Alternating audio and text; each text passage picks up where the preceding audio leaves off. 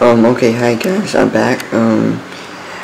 At this video I'm going to talk about, a quick video. I'm going to talk about governors, overclocking, IO schedulers, yep, underclocking as well.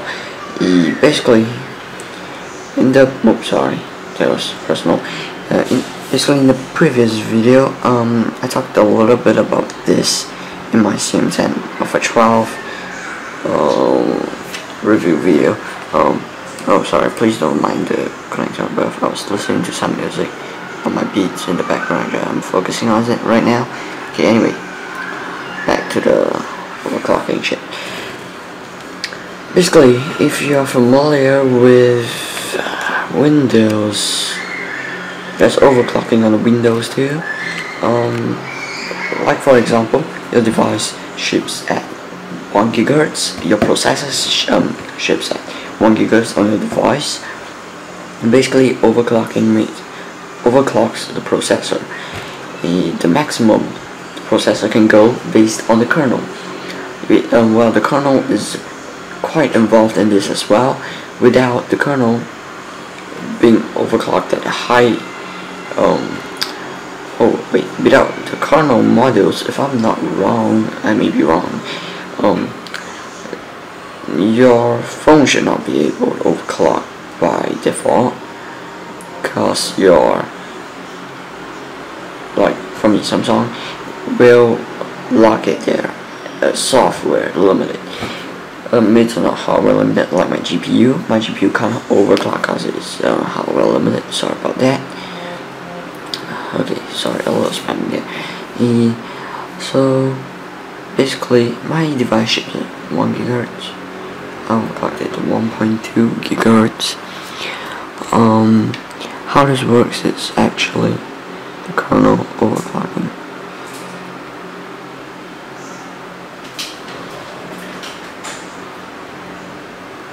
As you can see, what governor does.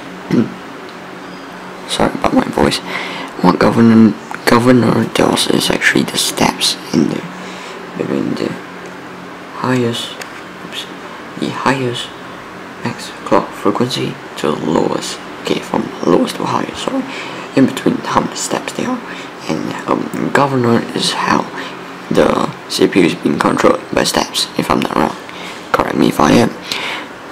Anyways, I have a whole bunch. Anyway, governors are also based on your kernel modules.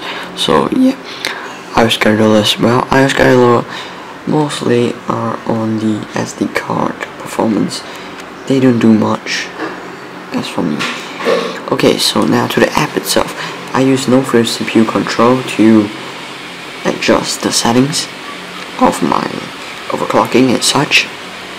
There are different other apps, if I'm not wrong, which does this as well. I'm gonna go into Play Store in a while and come back. Okay, so guys, I'm now back here with another popular CPU management app called Set CPU.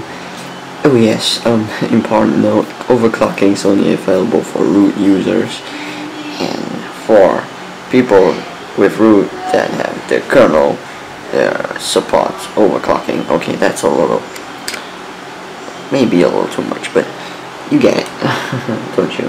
I'm gonna simplify it in the description, probably, if I can remember to. If I can't, comment it below and I will remember to. So this is one of them.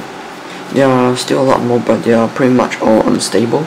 Set CPU is very famous, but I find it a little unstable, which is why I use no-frills CPU. I find this the best, pretty much the best, and it's free, and everything is good, it's smooth, it makes your phone good. However, there are certain cases whereby you can just control your CPU. For example, if you are using CM10, you just control CPU settings from performance, but they don't have the wide range of settings and stuff. Like, I can't remember what, but it doesn't have that wide range. And yeah, there's another app called EX Tweaks. I use it for my S2, my Samsung Galaxy S2. what it actually basically does is not actually a CPU management app, but an overall. Can you call it overall? Yeah, because you can. It's like an overall kernel app. That one's very good. Let me get my S2 to show you in a second. If I can go and get it, I will cut the video here. Okay, so basically I'm opening the EX tweaks on my SGS2 international model. EX tweak only works on the CR kernel. There, CR kernel. Okay, so that's why it's called a kernel app. It controls everything to do with the kernel, including the CPU management, as you can see here, governors, CPU step count, which is pretty much the one to mess with, GPU overclocking, which SGSL can't do, headphone amplifier, orgasm, simply put, screen, backlight notification, miscellaneous, and info. There, Komoro and XAN. Both are amazing people in the XDA. So that is basically a kernel app, you call it. This is called a CPU app, if I could say so. Anyway, so that's pretty much the end of the video.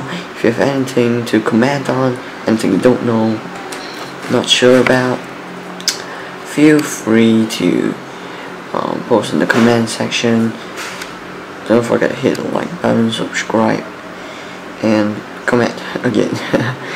Okay, thanks for watching. I'm gonna give a few seconds letting you see all this. Anyways, Not Free CPU is available on the Play Store, so I set CPU.